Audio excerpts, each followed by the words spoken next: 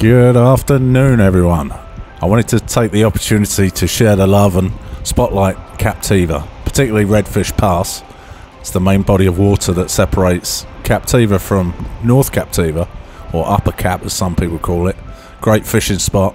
It's also a busy waterway. If you're coming from Cape Coral, Pine Island or Fort Myers, you can go one of two ways to head offshore. You can either come through this pass or you can go out by Sanibel Lighthouse.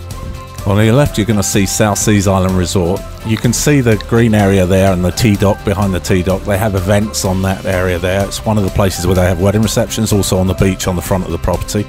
You can see the golf course on the left hand side.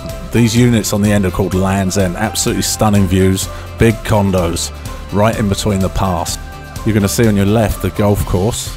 It runs right down the pass and you can see some of the prettiest golf holes you'll ever see anywhere in the world.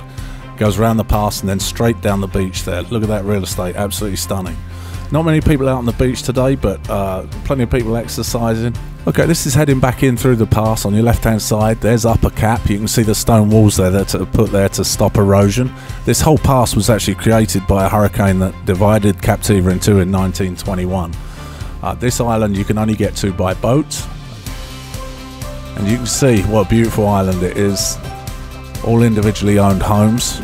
It's 4 miles long, half a mile wide at its widest. A little more than half of the island is owned by the state.